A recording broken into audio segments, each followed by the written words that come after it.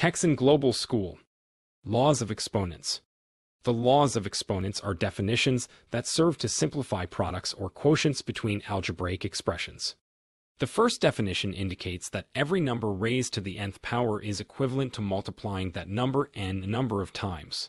The second law indicates that every number raised to 0 is equal to 1. The third law indicates that every number a raised to the first power is equivalent to that same number a. Let's look at the first example. We will perform the following operations using the definitions mentioned. 3 squared can be expressed as 3 times 3, which results in 9. 4 cubed can be represented as 4 times 4 times 4. We associate and perform 4 times 4, resulting 16. Finally, we multiply 16 times 4, which gives us 6 to 4. 2 raised to the 4th power can be expressed as 2 times 2 times 2 times 2. We also associate factors 2 by 2, resulting 16. In the fourth example, 9 raised to 0, by definition, is 1. Finally, 17 raised to the first power, by definition, is 17. The following definition indicates that every number a raised to the negative 1 equals 1 over a. Hence, we have the following definition that indicates that every number a raised to the negative n is equivalent to 1 over a raised to n. Let's look at another example. We will also perform the operations given.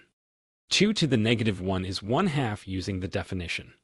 Similarly, 3 to the negative 1 is 1/3. X to the negative 1 is 1 over x. The product wy to the negative 1 equals 1 over that same product wy. The product 5a b c raised to the negative 1 equals 1 over 5a b c. The square root of 3t raised to the negative 1 is equal to 1 over the square root of 3t. 3 to the negative 2 equals 1 over 3 squared, or 1/9. 4 to the negative 3 equals 1 over 4 cubed, or 1/64. Finally, 2 raised to the negative 4 is equal to 1 over 2 raised to the 4th power, or 1/16. It is important to emphasize that the laws apply only to exponents. No alteration appears to the signs of the coefficients. The following definition indicates that the product of two numbers with the same base a and positive exponents is equivalent to simplifying the base and making the sum of its exponents. Let's look at another example. 2 squared times 2 to the 5th power can be simplified with this definition. Add its exponents, 2 plus 5, and it reduces to a single base. In this way, we have 2 to the 7th power, which develops with the previous formulas. Hence, we obtain 128. The second example is 3 squared times 3. We simplify to the same base 3 raised to the sum of the exponents 2 plus 1. So, it is 3 cubed, which equals 27. Finally, x to the 8th power times x to the 10th power is simplified as x to 18 by adding the exponents. In this way, the definition is deduced where the product of two numbers with the same base a and exponents with opposite signs is equivalent to simplifying the base and making the difference of its exponents. In the following example, we see that 2 raised to the 5th times 2 raised to the negative 3 is simplified as 2 raised to the square, obtaining a result of 4. The following example, 3 raised to the negative 2 times 3 equals 3 to the negative 1, which is 1/3, using previous definitions.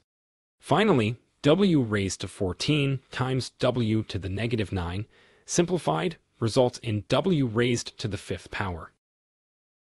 This other law of exponents indicates that a number raised to the m raised to the n power is equivalent to the product of the exponents m times n. Performing the operations given in the following example, we can see that 2 squared cubed can be simplified with this definition. We then multiply the exponents, thus obtaining 2 raised to the 6th power. Developing, we obtain 6 to 4. The other exercise, t to the 4th raised to the 5th power, multiplying its exponents by definition, is equivalent to t raised to the 20th power. In the last exercise, we can see that w raised to the 7th to the 8th power is equivalent to w raised to the 56th power. The following definition indicates that the product of two different bases raised to the nth power is equivalent to raising each base with the same exponent n. In the following example, we can see that the product x, y squared by definition multiplies the exponents of each variable by the exponent to which the entire product is raised. With this, we get x squared, y squared as result. The product 2 squared times 3 all cubed multiplying the exponents of each base equals 2 raised to the 6th power times 3 cubed.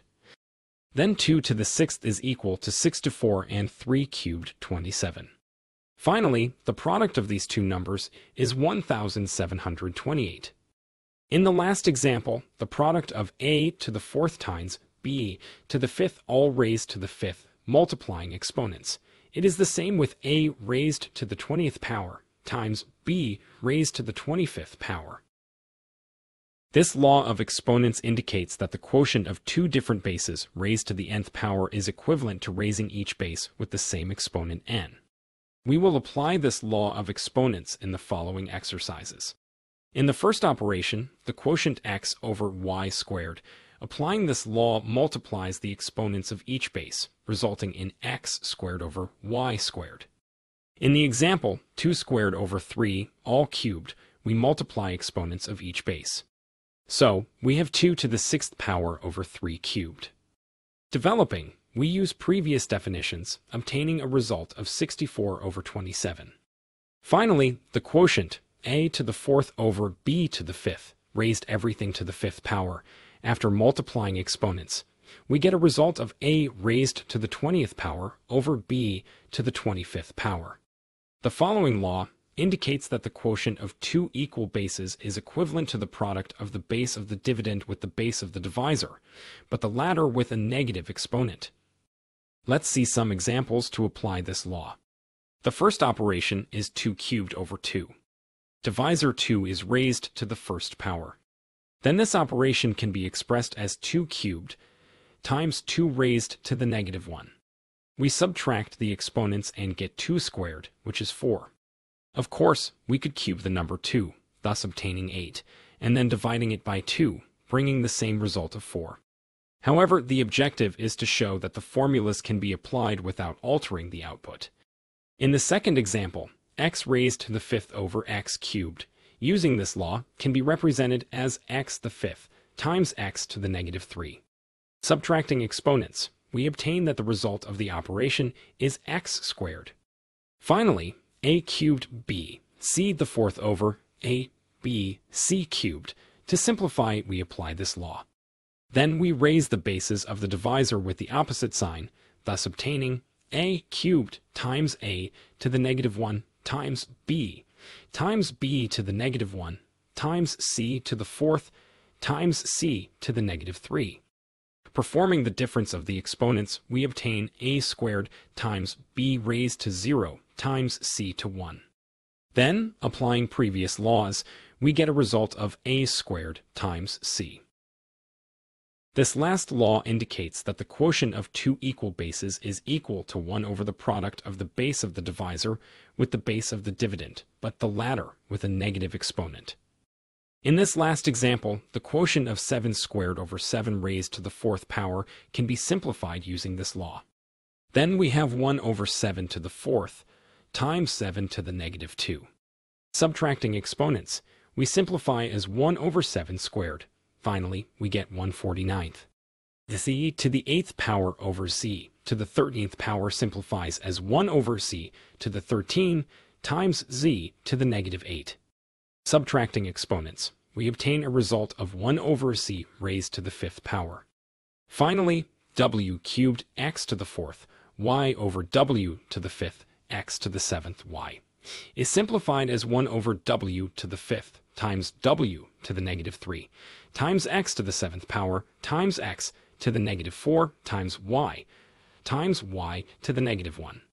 Subtracting exponents and simplifying previous definitions, we get a result of 1 over w squared times x cubed. It is important to note that the result of algebraic operations must be expressed with positive exponents and ordered. The summary of the laws of exponents is presented in this form as a support to apply them. Texan Global School. Global online learning.